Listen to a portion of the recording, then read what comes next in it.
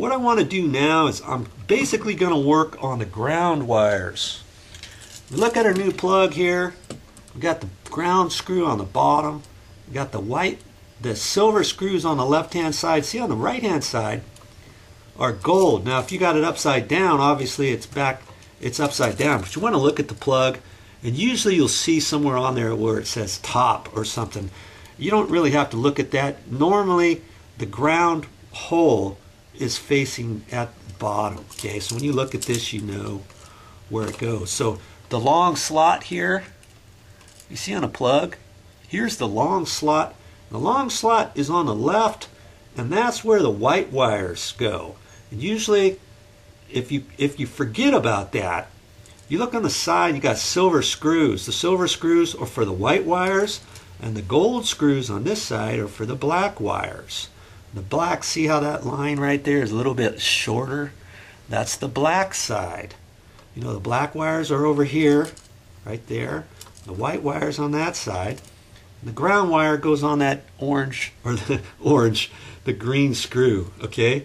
So as I look at that, when I situate the wires, I want my white wires situated over to the right. But for right now, I want to concentrate on the ground wires. So I'm going to get the black and white wires up out of the way. Have this situated so that the ground wires are down at the bottom. Okay. Now I'm going to have to connect those two together, and I want these as straight as I can because they're all pushed in there from before. Okay.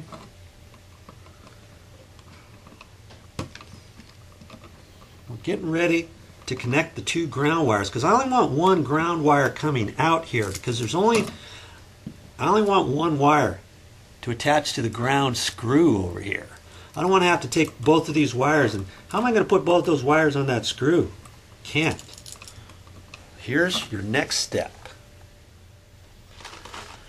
Now there's two ways we can do this. We got to connect these two together. So if you got the splice caps right here, and we can wrap this around and then slide a cap on there, crimp it, cut one over, fold it over, and all that.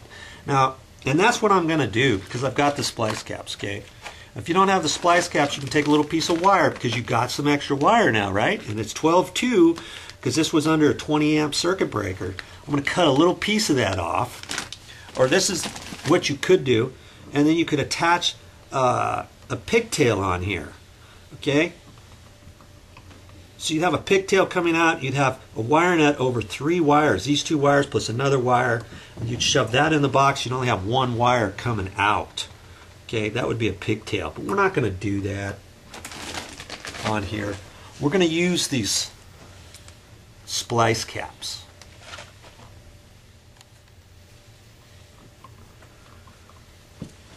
I've got these 2 copper wires, I'm going to attach it with the splice cap. Okay. I can just take this and wrap them around each other a little bit in the box. Take my pliers, whatever I got, and grab it back there and twist that. Now, you know those 2 ground wires are connected together, right? And to ensure they're not going to go anywhere, take the splice cap, and here's the little cap right there. Okay? I'm going to slide that on there. Put it back there, and I'm going to crimp that on.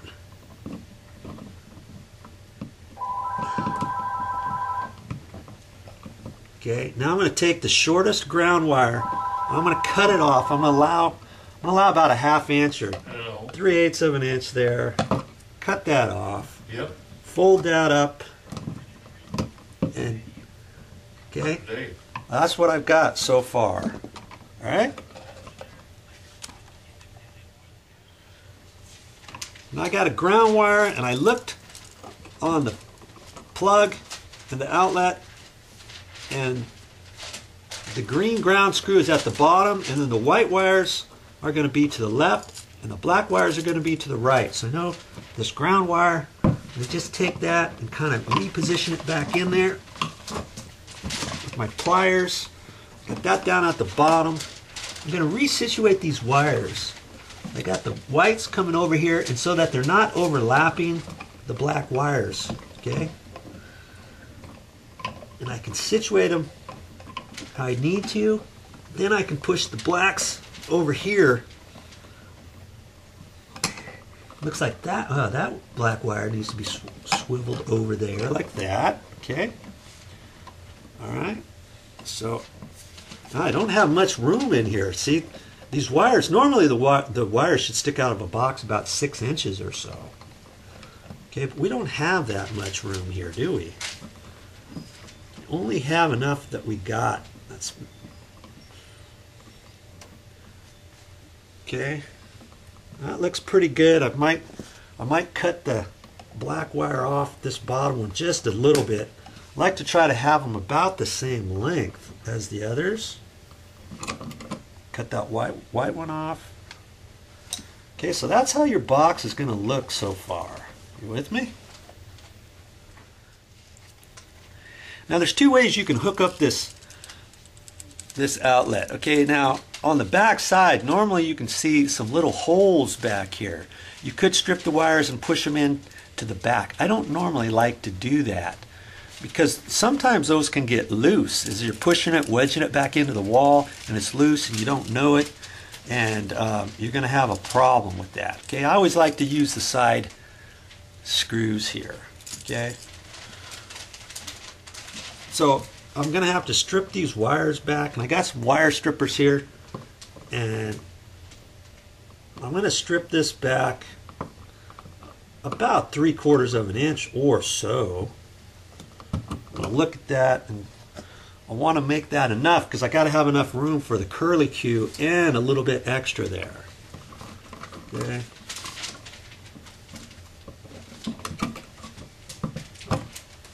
Slide that on. Make sure you got the associated hole there. I got 12 gauge. This is good for 18 gauge, 16, 14, 12, and 10. 10 is at the end. I've got the next one down. I know that's 12. I look at that and I see that the white one needs to be stripped a little bit further, so I can do that. Look at the top ones and see those were the existing ones. Those look pretty good. I think I might strip this top one back just a hair. Give it a little more length. I'm looking at that black one. I'm going to give that one just a hair. Okay. Okay.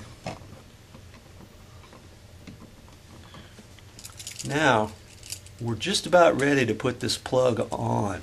The plug. I keep calling it a plug. You know what I'm talking about. Okay, but there's one important thing we have to do. Do you remember what it is? Think about it. Remember, this box here is a cut-in box. And I'm just going to tighten that up, by the way, and make sure it's tight. It is. I'm going to take these ears. I'm going to snap these ears off, okay? And then that's going to fit into this groove. There's a little bit of groove there. That way when I put the cover plate on, this doesn't fit on the outside of that because the box already fits on the outside of the sheetrock. Now, and then if I put this on here, that sticks out even further. So when I put the cover plate on, the cover plate may stick off away from the wall just a little bit. Okay? And these already have a little slit on there. You can take this, your pliers or something, and hold it on there and bend that back and forth. Okay, sometimes you have to score this a little bit more if you feel like you need to. Okay, but you should be able to see the little mark there. Just before the mark, you want to hold it and just bend it back and forth, and it comes right off. Okay, see that is going to fit in between there now. See, that's going to push the outlet closer to the wall. You only have to do this on cut-in boxes, and that's why they have that. The rest of the time, this whole tab would fit right on the sheetrock wall. It's kind of a cool feature plugs outlets have. Now these only cost like 68 cents at the store. Okay, the other thing I like to do is I like to make sure that these screws are out all the way. I don't have them out all the way. It makes it hard to get the curly Q underneath the screw. Okay, sometimes at the store they don't think about that. I like to get those out a little bit extra, and it just makes it a little bit easier. I unscrewed that about 1/16 of an inch further, and that's just enough to help me. Okay.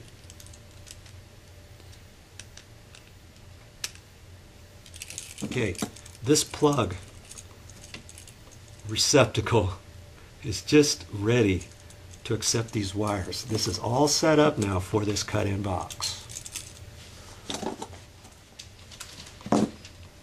Now, because I'm going to attach these to the screws on the sides and everything, I've got to put the curly Qs in. And on my cutters, my little wire strippers, there's little holes on there.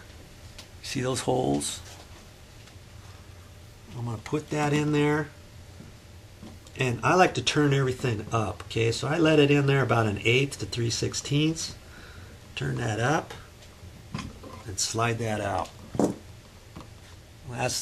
That's pretty much what I want that to look like. Okay, now I'm going to do that to all the wires. And if you do it too much, you can bend it back. You'll get good at it. Now, some people, they look at this and they say, "Oh, these wires have to be looped up, and these have to be looped down for this." Well, I don't do that on this because I got one more step I do before I put this one on. So I just roll these up on this side too. They're still going to go on the screw, right? Okay, because when I hold this, I'm going to put the white side on first, and I'm going to do that exactly how I need to do so that the curly Q is going up still. Now, if I was left-handed or something, I would have those curled down and these curled up or something, okay? You follow? When you curl it, you want the curl going the same way as when you tighten that screw down. You curl the wrong way, then it has a natural tendency when you're trying to screw this on, tightening it, you're loosening it up against the wire. Does that make sense? Think about it. Okay, this one here looks like I went just a hair too far. I'm just going to make it a little bit different. Okay, well, that's pretty much how that's going to look. You see those curly Qs? There. It's like that. Let's put this cover or this outlet on now, shall we?